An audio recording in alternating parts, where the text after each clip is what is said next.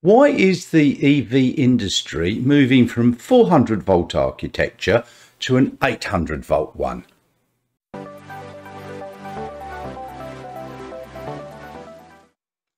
First, let's take a look at some very simple mathematics and definitions. Don't get too panicky, it's not going to get hard. You put power into the battery, which is watts or kilowatts. Amps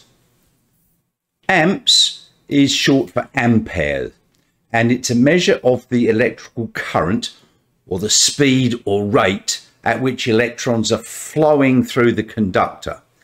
And volts is the difference in electrical potential or the number of electrons between any 2 points in an electrical circuit.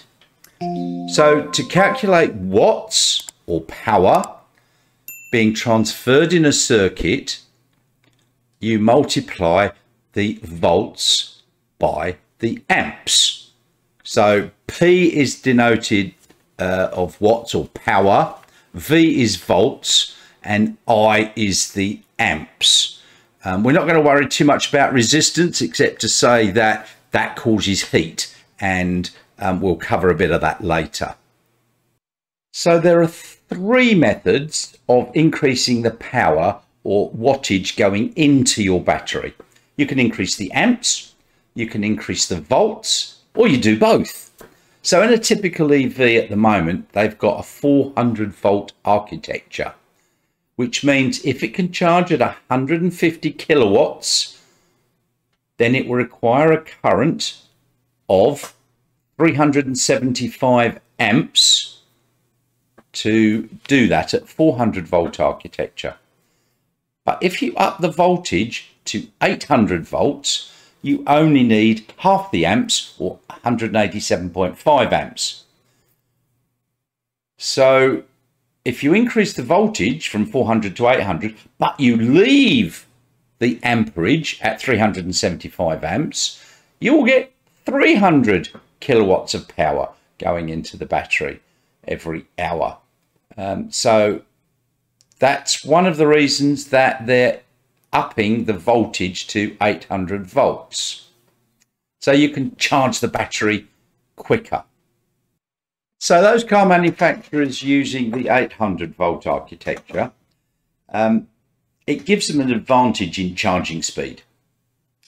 If they're supposed to be capable of charging at the rate of 350 kilowatts, then that means with an 800 volt architecture, they'll only require 437.5 amps. Unfortunately, none of them actually manage that at charging stations that are capable of delivering it. At the moment, say the Porsche Taycan delivers a peak of 270 kilowatts. The Kia EV6 tops out at about 240 kilowatts.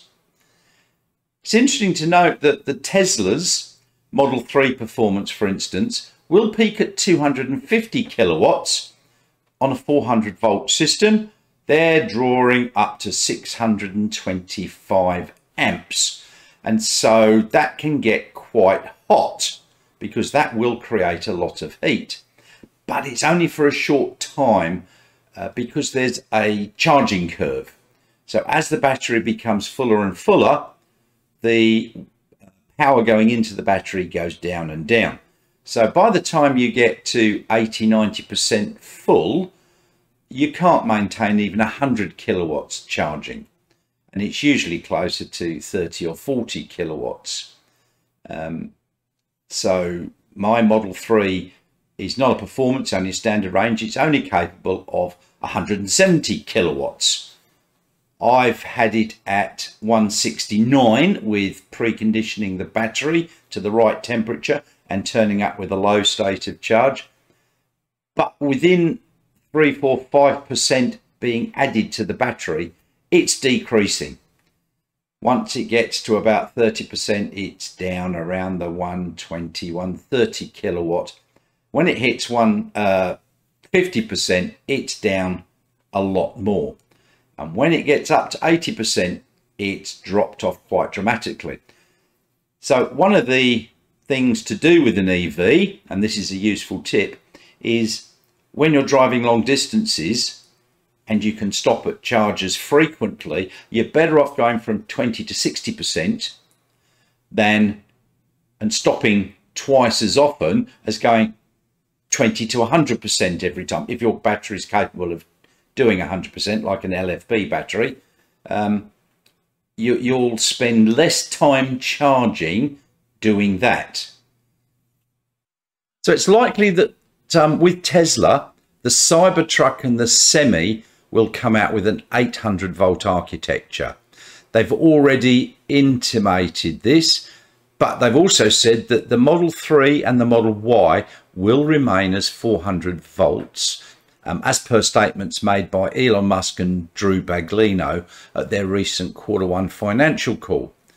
So although an 800 volt system should be able to charge at twice the speed of a 400 volt system, it's not quite that simple, but it will still charge faster overall.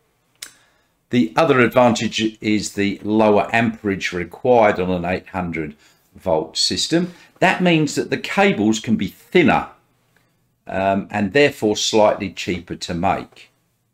So moving to an 800 volt architecture, charging faster, you won't need a vehicle that will be able to do 1,000 kilometers on a charge, because changing to an 800 volt architecture, you'll be able to charge it faster.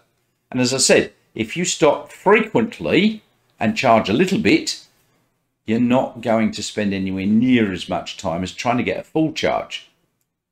So a car that would need 1,000 kilometers would have a big battery, and to fill that up takes longer than a smaller battery filled up more frequently. Work it out, it actually does come along like that.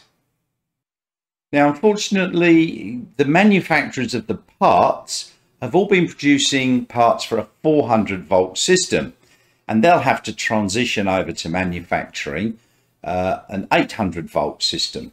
And that's not going to happen overnight, hence the plan to do it over the next 3 to 4 years. If 800 volts is better than 400 volts, why not go better and go to 1,000 volts or 1,200 volts? Yeah, well, you still start to run into more problems, sparking and safety concerns. And once you start to get up over the 1,000 volt mark, regulators will start jumping in and raising serious concerns on safety. So 800 volts, 900 volts seems to be pretty much the sweet spot at the moment. So in conclusion, 800 volts is probably going to become the de facto standard for EVs, with some still remaining at 400 volts. The higher voltage certainly makes sense for the larger vehicles, such as trucks, as they can charge faster and they're going to have bigger batteries, so that will be of benefit. It's not possible to change a 400 volt vehicle over to 800 volts. This technology is for future EVs that are coming out. The other thing is, don't expect your home charger to suddenly be able to double the rate. It's not going to happen. This 800 volt architecture is only really for high-speed chargers. So thanks very much for watching. Please like and subscribe to this channel. It helps promote it for other people to find out information.